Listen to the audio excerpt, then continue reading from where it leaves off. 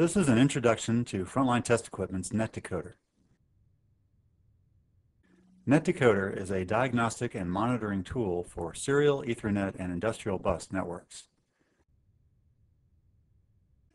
This training covers a specific protocol within NetDecoder, Rockwell Allen Bradley DH Plus with a DHM3500 interface.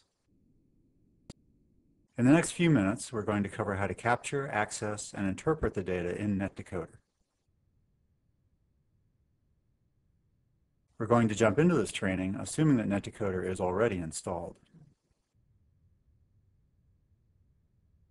With NetDecoder installed, we can open the installation folder.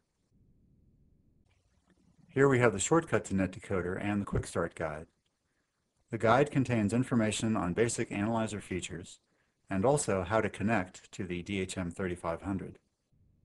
Also in the Setup folder, About NetDecoder provides a version number and license information. Now let's select the shortcut to start NetDecoder. The first thing you have to do is choose a protocol. In this case, it's Rockwell Allen Bradley DH Plus with a DHM3500. Once you choose the protocol, the DH Plus Statistics Overview window appears. We're going to look at different sections of the overview window in a moment, but first we have to go into the I/O settings dialog and set two variables.